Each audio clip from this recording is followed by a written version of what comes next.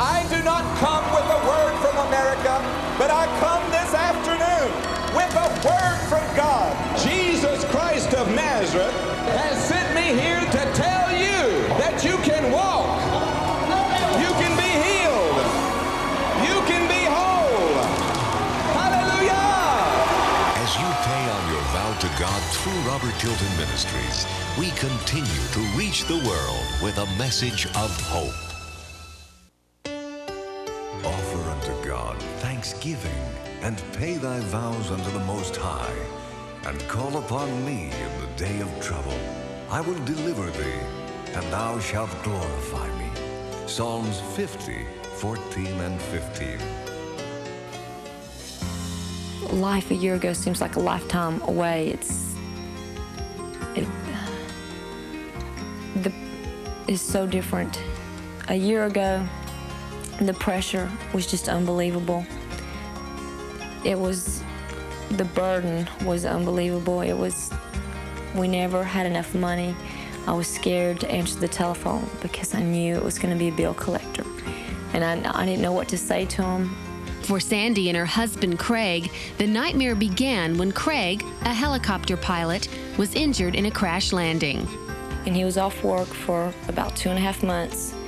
And then he went back to work, and during the time he was off work, bills stacked up upon bills, plus we had doctor bills now, because he went to therapy, went to so many different doctors, and it was just bills, bills, bills. So many bills that Sandy and Craig had to haul their VCR and other valuables to the pawn shop. I was scared at first to make a vow because I was scared of what Craig might say. I had watched the show, and I started telling him a little bit at a time. When he would come in the afternoon, I would tell him, what happened on Robert Tilton and, how the people were testifying. And then it came to the point where Craig says, okay, make a vow. It can't hurt anything, make a vow. So I said, okay. So I made the first vow. And after that first vow,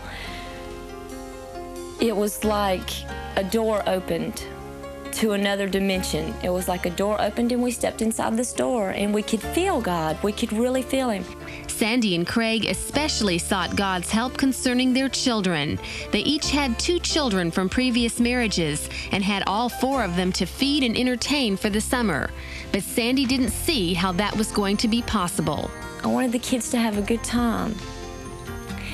And I had been crying. I was in the back crying, and then I heard Robert Tilton come on, so I came in here and I sat down, and he had a guest on that day. I don't remember who or what, but I remember he was talking to the guest, and all of a sudden he just turned away from the guest and he turned to the TV, and he said it was God speaking through him, and he said, there's someone out there who's been crying, and you've been crying for your children.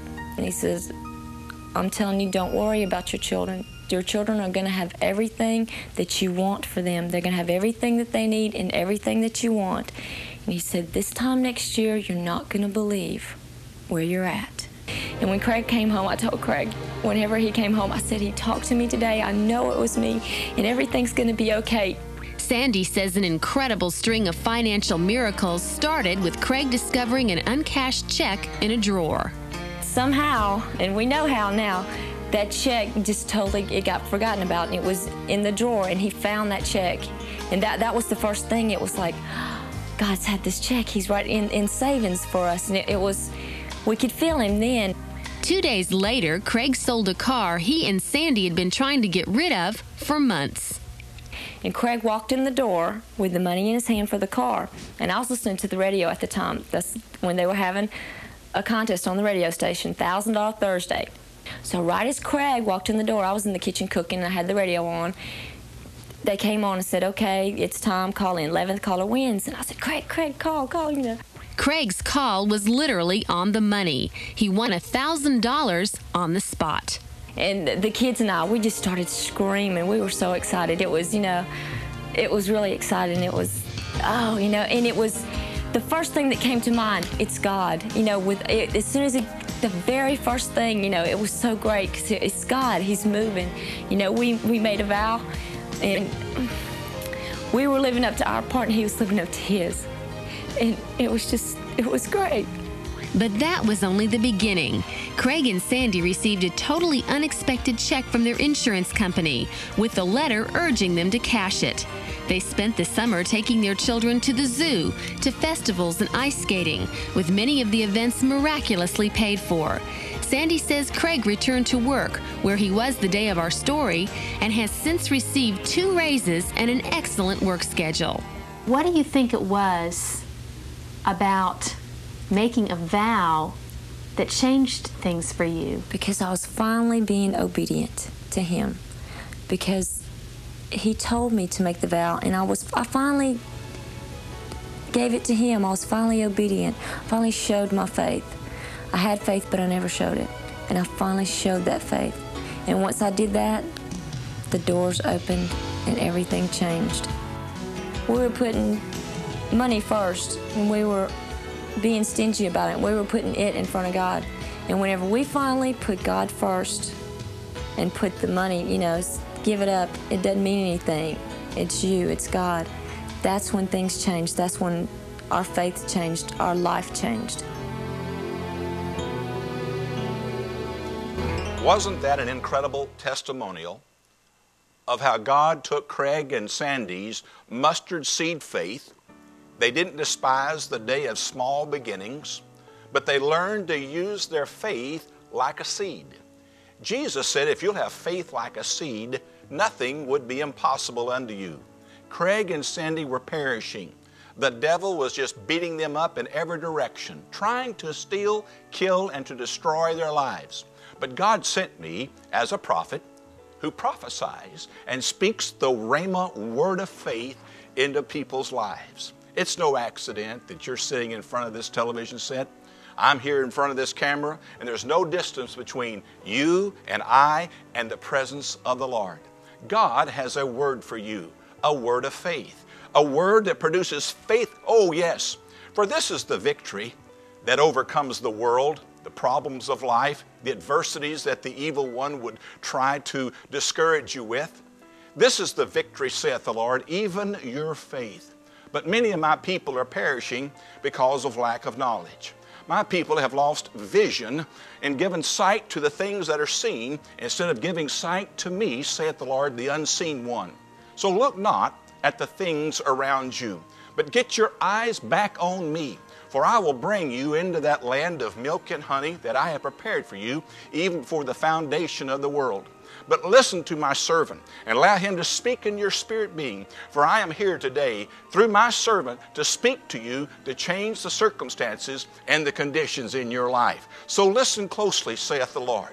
For I'm speaking through him my living word. Even as I spoke in the very beginning and created the heavens and the earth, my word goes forth and does not return unto me void, but accomplishes that which I please and will prosper whereunto the thing that I sent it, saith the Lord. I'm sending my word to you this day. Think it not strange that I would operate through the gifts of the Holy Spirit. For truly saith God, I'm here to minister to you that Rhema, that living word of faith, to create a miracle in every area of your life, saith the Lord. Thank you, Lord. The gifts of the Holy Spirit bring power and revelation to those that decide to be a believer. Craig and Sandy were perishing. They didn't know what to do. But God used me through the gifts of the Holy Spirit to bring a miracle into their life. Just as God sent Elijah to the woman in 1 Kings 17, he sent a prophet's reward. Those, Jesus said, that receive a prophet receives the prophet's blessing or the prophet's reward. God has given me a powerful truth on how to worship God through your giving. Jesus said, when they asked him about their money, he says, give to Caesar what belongs to Caesar, and give to God what belongs to God. So many of God's people are eating God's holy seed, their tithes and their offerings. And they don't know, but they've opened themselves up to the enemy to steal, kill, and destroy in their life. But God said, prove me, test me, and see if I will not open unto you the windows of heaven and pour out a blessing to you that there's not room enough to receive it all. And then he also said he would rebuke the devourer that's been eating your crops and stealing your harvest. Isn't that something? The power of worshiping God through giving. Powerful scripture there in Psalms 50, verses 14 and 15. It says, honor the Lord. Let all that be round about him bring gifts unto him that ought to be feared. Instead of fearing the things around us, we should put our reverential fear and holy respect toward God. There's something about worshiping God through your giving. That vow, that thanksgiving vow of faith, comes right out of Psalms 50, 14 and 15, where it says, sacrifice thanks offerings unto God. Thanksgiving offerings. And he said, I'll hear your prayer, and the day of trouble I will deliver you, and you will glorify me, saith the Lord. And then another powerful scripture here is in Psalms 50, the NIV translation, the 23rd verse. He who sacrifices thanks offerings honors me, and he prepares the way. See, that thanksgiving vow of faith, those offerings, tithes and offerings, I like to say on a weekly basis, this is God talking here, he who sacrifices thanks offerings honors me, and he, that's you, prepares the way, like Craig and Sandy, prepares the way so that I may show him the salvation of God. In Psalms 14, sacrifice thanks offerings to God, fulfill your vows to the Most High, and he said, call upon me in the day of your troubles, and I will deliver you. Years ago, I learned how to make a vow of faith, how to make a pledge promise to God, and then begin to pay on it, where all at once, I started with $100, and then we went to $1,000, and we began to grow our faith worshiping God. You say, Bob, why should I do that?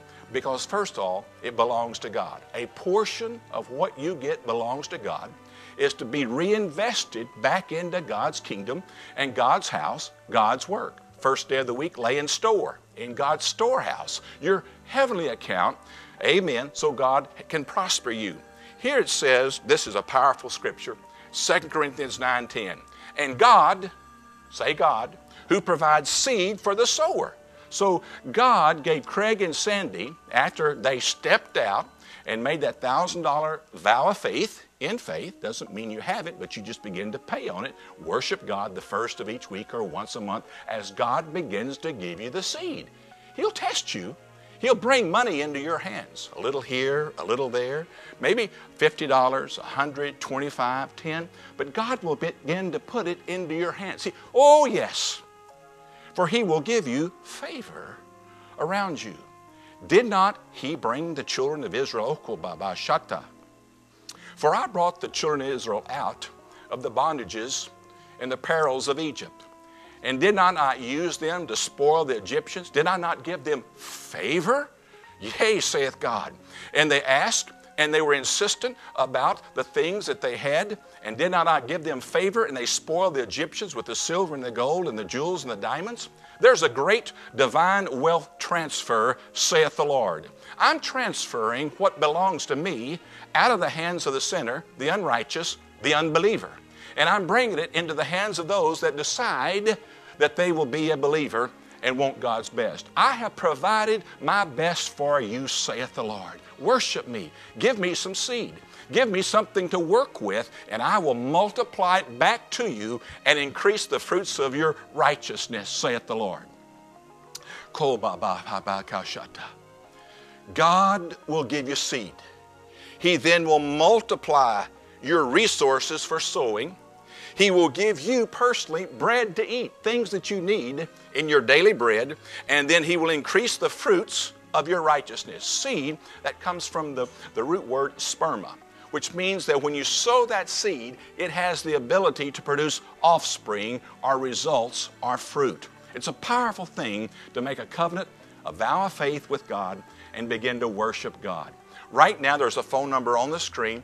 I want you to call and say, Bob, God has spoken to me through you, and I want to make a vow of faith and worship God today. Also, when you call, I want to send you my Miracle Plan book that explains how to get into faith and to operate in the working of miracles. Some very special blessed miracle oil and some blessed prayer cloth according to James 5:14. There's also our PayPal account on our website that you can worship God today. Maybe $100. Maybe God's speaking to your heart. In fact, He's speaking to a person to worship God right now with a $100 vow of faith and to sow some seed today, maybe 500 or 1,000. Now we're going to some more announcements, some more remarkable testimonials, and get ready to get blessed. Now get out of that chair and go to the phone and call me and let your request be made known.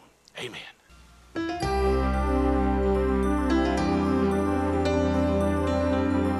With that vow, your faith is released because you begin to watch for God to move in your life. It puts the faith in your heart. It truly affects your heart.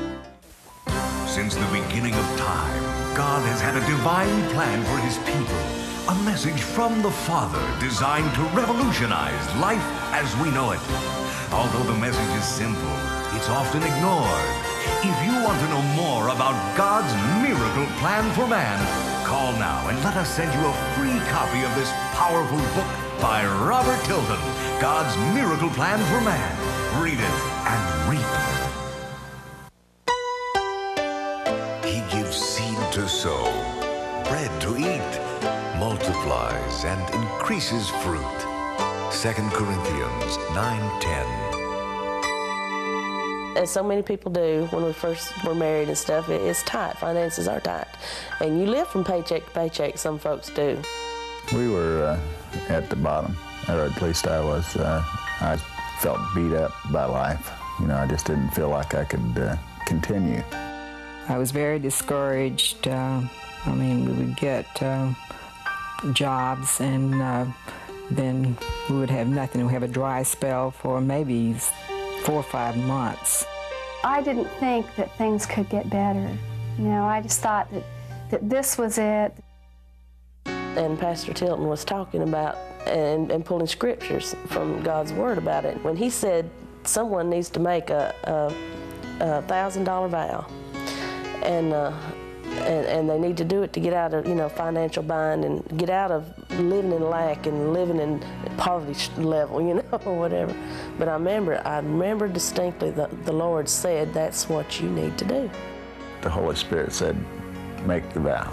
Every time I would give, He would give back to me. It was a blessing. And I immediately got on the phone and made a vow right after this program.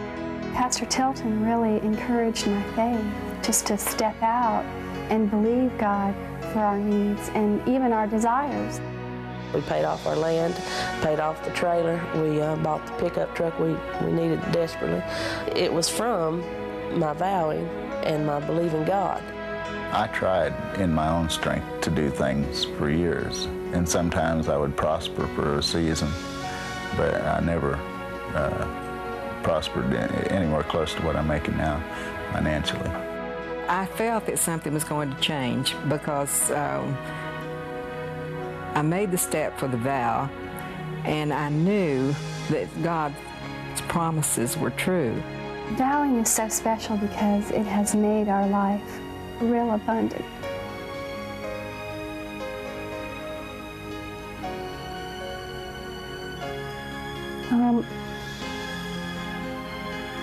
Life is it's a lot more exciting.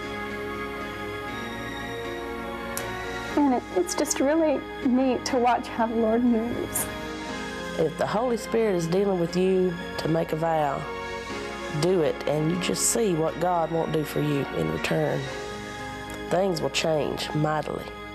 Powerful testimonials of what God will do when people dare to make a decision to say yes to God's best, yes to health, yes to prosperity, yes to faith, yes to abundance, yes to success instead of failure. Say yes to God's best. These are men and women, believers, and belief is a verb. It means you have action. You can have faith without works. Doesn't get anywhere, it's just dead faith. Or you can have works without any faith. But like rowing a boat, you need to have your faith with your works, and you get that boat going in the right direction. These are believers who said yes to God's best, and they begin to operate in a higher level of favor where men begin to give into their life or their bosom. Jesus said, give, and it would be given back. And I say, in the name of Jesus, give, and it will be given back to you. Good measure, pressed down, shaken together, and running over shall men give into your life. Every area of your life, when you dare to begin to give what belongs to God. Give your talents, give your time, get involved with being a giver. Oh, kabashata. For the liberal soul shall be made fat, saith God. Didn't I say that he that withholdeth more than he should, it will tend to poverty? And he thinks he has something in his hand, and when he opens it, there's nothing there. But a blessing is upon those who sow their seed. Yea, sow your seed, saith the Lord, and doubtless you'll come again rejoicing, bringing in your sheaves or bringing in your harvest. I've put my servant in front of you today to speak into your life, to show you how to break the curse of lack, how to move into my abundance. For I will give you great favor in these last days, because there is a divine transfer of wealth, saith God, coming out of the hands of the sinner into the hands of the righteous. For didn't I say the wealth of the sinner is laid up in store for the righteous? Didn't I say that I cause the sinner to heap it up, that he may give it to him that is good in my sight? Understand, saith the Lord, I am the source of your supply. But worship me. Give me some seed. Give me some mustard seed faith, something to work with, and I will multiply it, and I will increase the fruits of your righteousness, saith the Lord. Thank you, Jesus. Thank you, Jesus. Thank you, Jesus. I'm reminded now of Jonah, who was swallowed by a big fish. There's a person watching me, you feel all swallowed up by life. But Jonah said these words. He said, they that observe lying vanities, Jonah 2:8, they that observe lying vanities, those that look at the problems of life, they forsake their own mercy. But he said, I will sacrifice unto thee with a voice of thanksgiving. I will pay my vows that I have made unto you. And God caused the fish to spit him out on dry ground. Can you imagine that? Jonah decided to quit looking at the problems and start looking to God at the solution. Making a vow, whether it's $100 or $500 or $1,000 vow in faith, is God uses that to get your eyes off the problems and off the natural circumstances and situations. Oh, that's strong. And to get your eyes on Him. That's why it's so powerful, such a powerful truth. It's not something you have to do, but you decide in your heart, I'm going to make a covenant, a vow of faith to God. And I'm going to start worshiping God every week, every month as God provides the seed. Every week, just worship God. It keeps your eyes on the Lord as your source. As the Apostle Paul said when they had brought him some finances and some gifts and contributions in Philippians 4:19, after they had given into his life, the Apostle Paul's life, which, by the way, wrote 2/3 of the New Testament, a rabbi Jew converted to Jesus Christ, wrote 2/3 of the New Testament. Why? He knew that Christ was the Messiah. Oh, thank you, God. Thank you. Can I say something? God's the biggest giver. He gave the ultimate seed, Jesus Christ, into our life. If you've never received Christ, oh, thank you, Lord. When you receive Christ, you're receiving eternal life, the incorruptible seed. And as you worship God, as you get your mind renewed so you won't be conformed or under the influence or controlled by this world, glory to God, translated out of lack into abundance, translated out of darkness into light. Oh, glory to God, glory to God, glory to God. I'm getting blessed right now. I'm getting blessed right now. Thank you, Lord. Accept Christ, the best seed there is. God so loved, you are loved, that He gave His only begotten Son, that whoever believes, learns to trust and put their faith and confidence in Him, and what He said, shall have everlasting, glory to God, eternal life. Thank you, Lord. Just say, God, I accept Christ as my Savior from the problems of life now. Saved means to be made whole. Whole person prosperity. Thank you, Father. Thank you, Father. The power of worshiping God through your tithes and offerings and making vows of faith.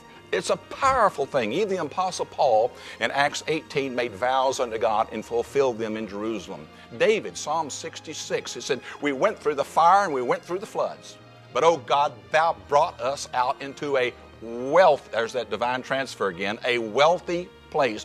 I will fulfill my vows, which my lips hath spoken when I was in trouble. It's a powerful thing. I mean, it gets your faith going. You step out of where you are. You're going to be sitting in that same chair, laying on that same couch, mumbling and grumbling, unless you do something with your faith. So many people bury their faith, they never use it. But God is moving, this divine transfer of wealth, this divine favor. You saw the testimonials of Craig and Sandy. You saw the testimonials of other brothers and sisters that are using their faith. And today they're seeing miracles happen in their life. God uses me as a prophet to bring a prophet's blessing. I'm not sent to everyone, but those of you, I just heard a Mary. Those of you that will accept me and this message, it will bring miracles into your life. According to God's word, that woman that was perishing, 1 Kings 17, because of lack of knowledge, but the prophet began to speak. And I say to you, my brother, my sister, my God will supply all your need. According to his riches and glory, God's a giver. God so loved the world he gave. Jesus said, give and it'll be given back unto you. You need to get out of that chair. You need to go to your phone right now and you need to call me on my recording. They'll give me the message from you and make a vow of faith. Father, speak to their heart now. The one that should make $100, $500, or $1,000 vow of faith. Speak to their heart, oh God. In Jesus' name I pray. Amen. Well, I've got to go. There's our website there, where we have a donation button and a PayPal account, a secured donation site. Someone needs to make a $100 donation today, right now, to go to our website.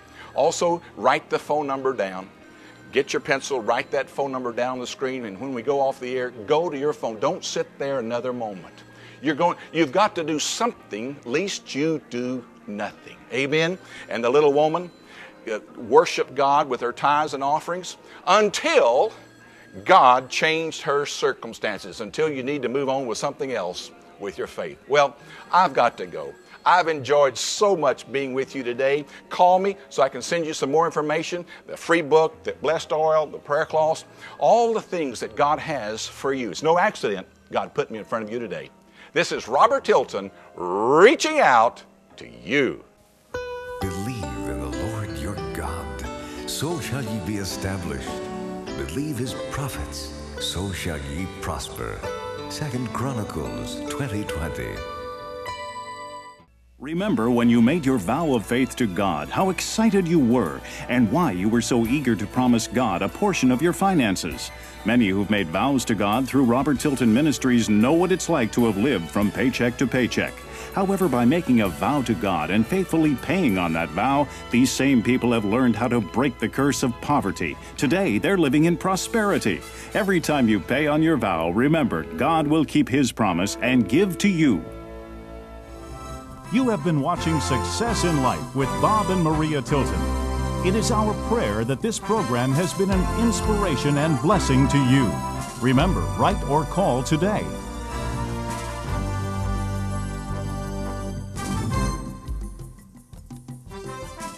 On behalf of everyone at Success in Life, be encouraged, don't give up, and remember, the best is yet to come.